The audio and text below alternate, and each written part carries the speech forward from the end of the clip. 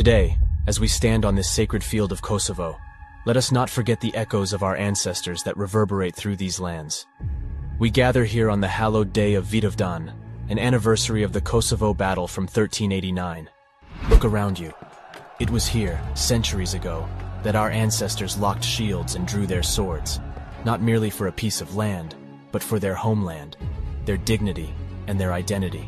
They stood firm, united by their orthodox faith and commitment to their values.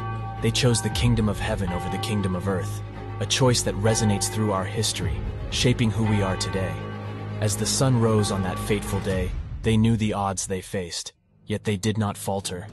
They stared into the face of enemy and chose honor over fear and courage over retreat.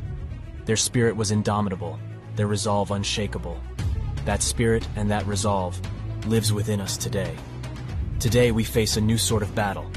Today, we are fighting against evil forces that seek to marginalize us, to expel us, to erase our history, and to steal our culture.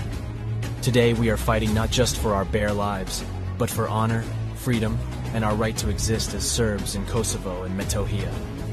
Let this Vidovdan to serve as a reminder for all of us, a reminder of the courage of our ancestors, of the sacrifices they made, of the values they stood for, a reminder that no matter the trials we face, no matter the odds stacked against us, we are and always will be Serbs, children of this land. Brothers and sisters, we stand together, rooted in our past, engaged in our present, and driven by our future. Together we will overcome. Together we are not afraid.